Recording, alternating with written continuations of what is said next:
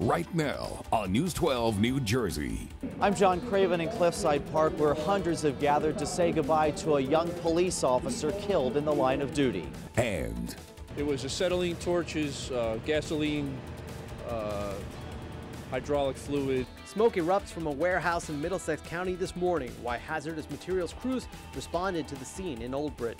plus, I'm meteorologist Justin Godnick. Cold air in place across the northern half of our state, producing some snow and sleet throughout the afternoon hours. How long does it stick around? I'll let you know in your Weather on the Ones forecast.